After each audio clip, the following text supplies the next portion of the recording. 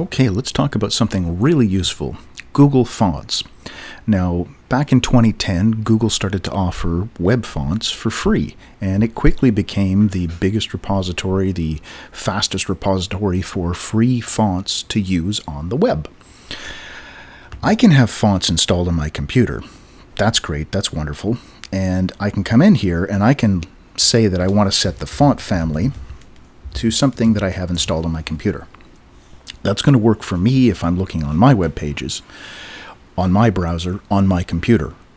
But somebody else may not have that same font installed. That's why we build font stacks with the fallbacks. Google Fonts, or web fonts in general, this is how we use some really nice fonts that are available for free. I could, in theory, upload a font from my computer to a web server, link to it from there, and then anybody in the world can use it. But if I don't have a license for it, then I'm guilty of copyright infringement. There are fonts that are designed to be used for print publishing. There's fonts that are designed to be used for the web. There's ones that are free, and there's ones that are paid. Google Fonts is a collection of free ones. You don't have to pay anything to use them. Google wants people to use nicer fonts, to have nicer looking web pages. So let's say, for the sake of argument, that I'm building this page and I want to use a serif font for my headings, and then I want to use a sans serif font for my body text. So I have whatever my system wants to use as the serif and the sans serif right now. I'm going to use Google Fonts to bring in and use some nicer fonts. So, the website, fonts.google.com, pretty easy to remember.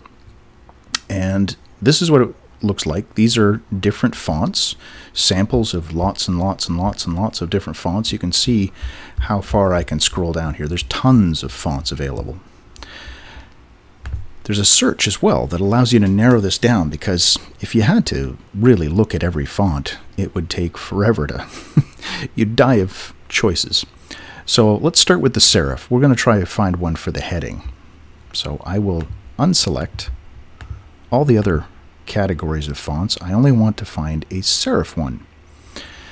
Okay, so in my serif groups here, we can scroll through, starting to look for one that we like, or we can actually search for, if you know the name of a font.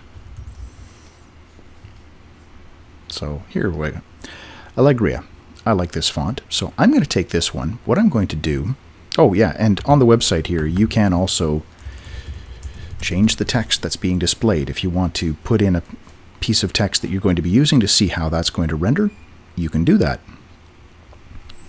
So I'm going to click the plus sign right here to select it. So I have one family selected now. Now for the body text, I'm going to have a serif font for my headings and sans serif fonts for my body text. So we'll unselect that, go down to sans serif. Now the one I want to use is called Open Sans. Here it is. So Open Sans. Now we can change the style of this to see what it looks like, but I'm just going to add this quickly and then click on here to see.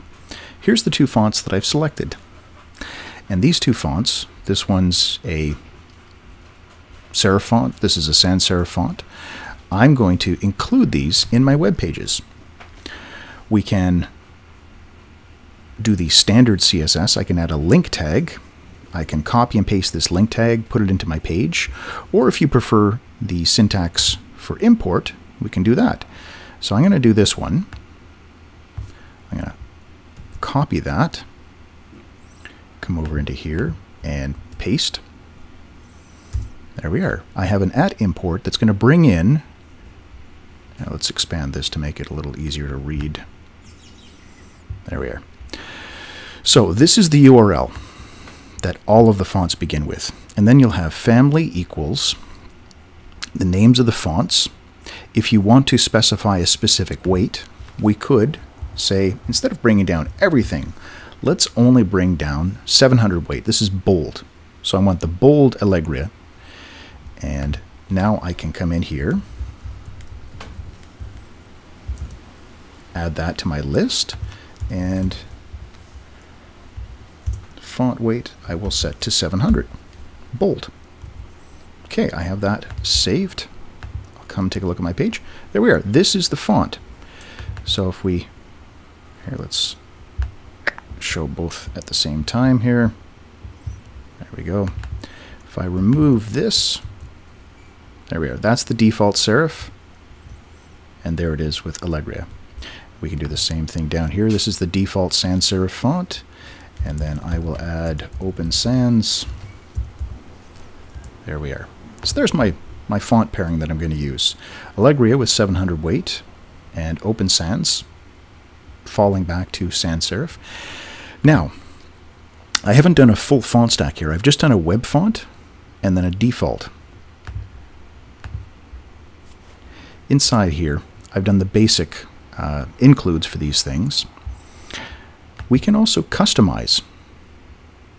So with Open Sans, we're bringing down the regular. With Allegria, I had said 700. That was what I wanted. Now if I come back here, you can see there's the 400 and 700. I didn't want the 400. I just wanted the 700, so I put colon 700. You can put a comma between all the different weights if you want. So I can remove the regular. I don't need that. And you'll see as you, if you add in all of these options, this little thing up here will change. Right now it says load time slow because I'm loading all these different versions. If I didn't bring all these versions, it gets to become a moderate load time and then a fast load time. So I'm bringing in 2 fonts, 1 font weight for each. That's still fast. Languages. Well, do you just need the Latin? Do you need the Latin extended? Do you need Greek and Cyrillic as well? So depending on the font and depending on the languages that you need, you can do this. Okay, so I've got those selected. One other thing that it doesn't show in the customization, but you can actually limit which text gets used. I'm just going to slide this over a little bit. There we are. We can come in here and say and text equals there. G and F, capital G, capital F. So there's the capital G, there's the capital F. And I'm only getting those 2 letters being brought in. That's the only text that I'm bringing in. Those are the only letters, capital G, capital F. Those are the only ones that are being brought in. So the other letters are all fallbacks. If I was to write out, there, we've got Google written in Allegria. And now I've got fonts. So this would be an optimizing thing you can do, or it's something like if you want to do that ransom note style where you've got different letters for different things, you can limit which characters are actually brought in as part of this. So that's the and text. I will just leave it as a comment here. There we are.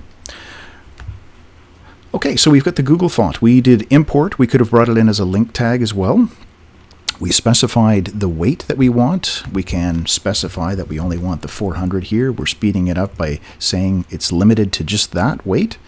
That's the default, or we can say 500 or 400. That's the default weight that we're getting in here. Step was to talk about those fallback fonts. We've got Allegria, we've got the generic, we've got Open Sans, we've got the generic, but there's nothing in between. So if this fails to load, or if it's really slow to load, then we want to have something that's much closer matched to this. So, great website here. Mioni.ca, fantastic website. Here's the web font. I want Allegria. That's the one that I want. It's going to download it from Google Fonts. We can play with the size. So let's go 24 pixel, make this easier to read. There we are. Line height, you can play with the weight. So 700 is what we were using. There we go, 700. So Georgia, that's okay. We could take a look at some other serif fonts to play around with this. Times New Roman.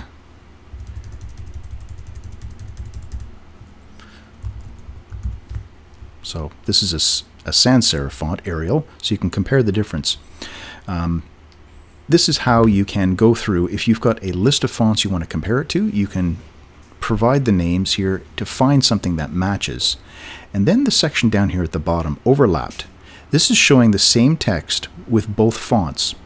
So options, so you can show them in different colors, so red for one, black for the other. And then this creates a little animation so you can see the difference.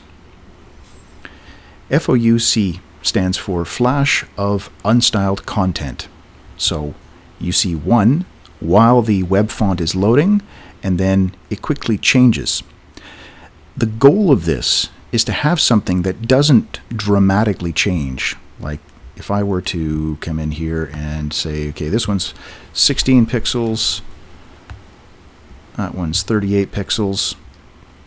There. You can see huge change between the two fonts. This is not an effect that you want to have. You want to get these things as close as possible to one another so that as you are styling them, whatever font size you're picking, it's the same. It's going to be the same font size regardless of the font. So you want to make sure that these two things are pretty close to one another. Now, this is a bad match. You would never replace Allegria with Arial. But Palatino, Georgia, something like that. This is something that you could use as a replacement font. All right, so that's Google Fonts. I will include the links for this great tool, the links to the Google Fonts website, and a code pen for this code so you can play around with it. If you have any questions, feel free to leave them in the comments below. If you found this useful, please share it with other people. And as always, thanks for watching.